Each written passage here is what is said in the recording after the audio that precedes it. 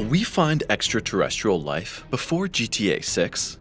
The James Webb Telescope has confirmed that molecules exist in the atmosphere of the exoplanet K2-18B that are produced exclusively by living organisms on Earth.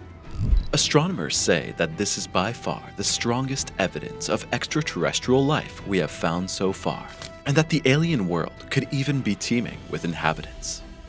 If this groundbreaking assumption is confirmed, it would be nothing less than the greatest sensation in the history of space exploration. But what exactly are the signs of life that K2-18B has given off? What do we know about this planet? And could it be that it has already produced beings that are technologically far superior to us? Be sure to stay tuned until the end to find out all the details of this exciting discovery. It's a question that is probably as old as humanity itself. Are we alone in the universe? Could it really be that Earth is the only celestial body in the entire cosmos that has paved the way for life? It certainly cannot be said that we have not tried to attract attention to ourselves. After all, we have repeatedly attempted to send messages to extraterrestrials with the Voyager Golden Records and the Pioneer Plaques, but unfortunately, the hoped-for response has not yet come. Fortunately, however, we are not completely doomed to twiddle our thumbs and wait for a response from our unknown contemporaries. After all, with technological marvels such as the James Webb Telescope, we are now able to actively search for extraterrestrial signs of life in space. While one of the main tasks of the $10 billion device is to search for the oldest luminous objects and galaxies in the cosmos, Webb is also focusing its sharp infrared gaze on the atmospheres of exoplanets to investigate their potential habitability. And in fact, the most powerful space telescope ever built has already scored a remarkable hit in 2023. More precisely, a hit that goes by the name of K2-18B and is located about 124 light-years from Earth. Basically, the planet, which is about 2.6 times the radius of Earth, not only moves in the habitable zone of its home system, but is also suspected of being a Hycean water world covered by a global ocean. And since water in its permanently liquid form is, to our understanding, a fundamental pillar for the development of Earth-like life, experts hope to uncover a red-hot lead there. And that is exactly what Webb did. K2-18B made headlines 2 years ago when Webb found the first signs of dimethyl sulfide here, a sulfur compound that was immediately discussed as a potential biosignature of extraterrestrial organisms. And that was no coincidence, of course. After all, dimethyl sulfide, or DMS for short, is produced exclusively by living organisms on our blue home planet. We simply do not know of any abiotic synthesis pathway by which this molecule could be produced. But what exactly is DMS? Well, to understand this, we need to take a little detour to the beach. In detail, the molecule is produced by marine plankton and during the decomposition of organic substances. And it's responsible, among other things, for the typical smell of the sea air. Returning from the sea to the vast expanses of space, however, we realize that Webb's discovery in 2023 had a major drawback. On the one hand, the DMS signal from K2-18B was not particularly strong, and on the other hand, it was only detectable when the data was analyzed in a very specific way. This was because the potential biosignature was identified by Webb's near-infrared spectrometer, NIRSPEC, which unfortunately overlapped so strongly with the methane signal that the values of the two molecules could not be clearly separated. The researchers then discovered in their models that, under certain conditions, biogenic sulfur gases can indeed accumulate to detectable concentrations on hydrogen-rich planets, but that was only theory. However, in order to put K2-18B to the practical test, a new investigation by the James Webb Telescope was essential. This time, Webb did not use NIRSPEC, but the MIRI spectrometer, and it uncovered something that could mark an absolute turning point in astronomical research. Have we just discovered extraterrestrial life? While the spectral line detected by NIRSPEC was still visible at a wavelength of 3.4 micrometers, MIRI operates in the mid-infrared range between 6 and 12 micrometers. And this is precisely the point because, on paper, dimethyl sulfide and several other potential biosignature gases should produce even clearer signatures in this wavelength range than in the near-infrared.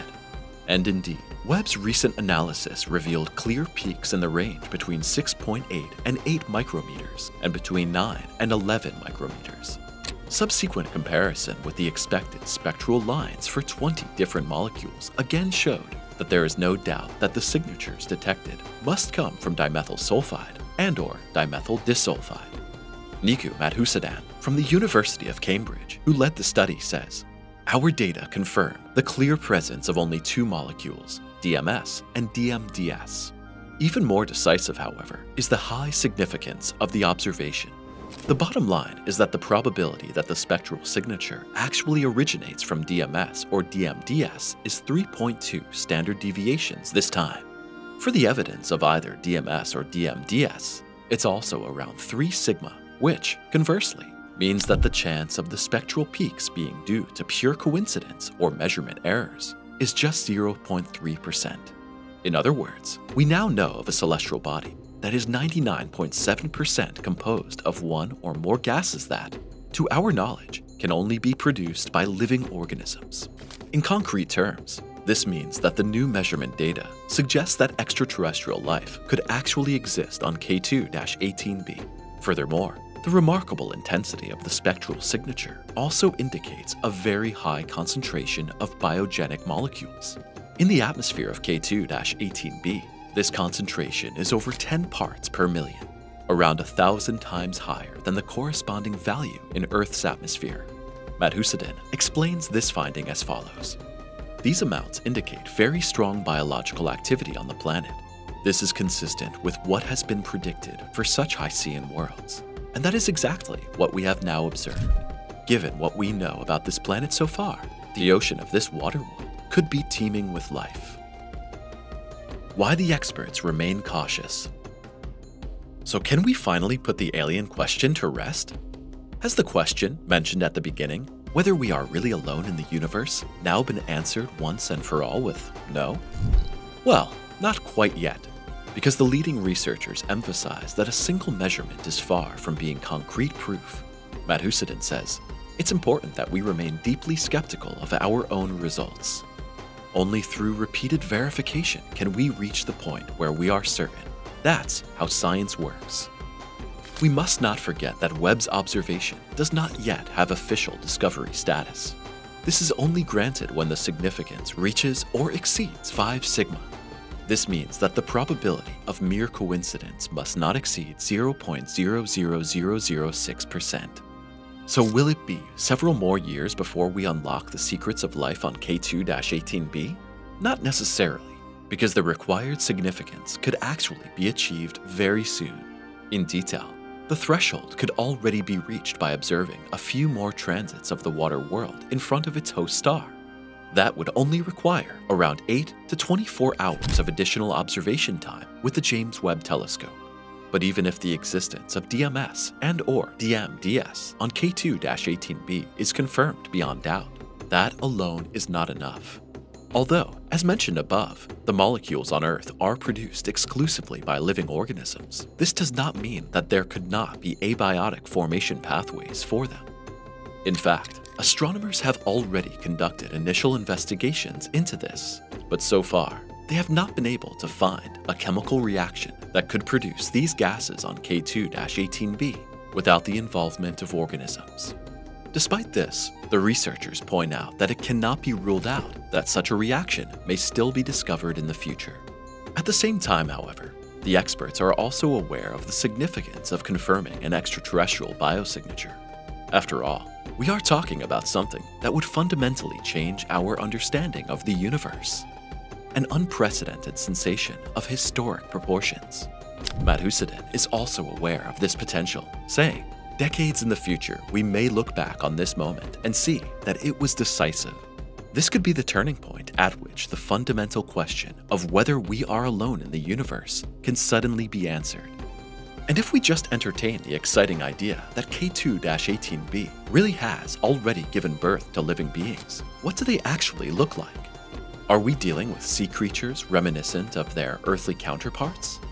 Could the Hycean world be home to a highly advanced underwater civilization that is technologically far superior to us Earthlings? Well, aside from the fact that actual confirmation is still pending, we simply cannot answer such detailed questions at this point.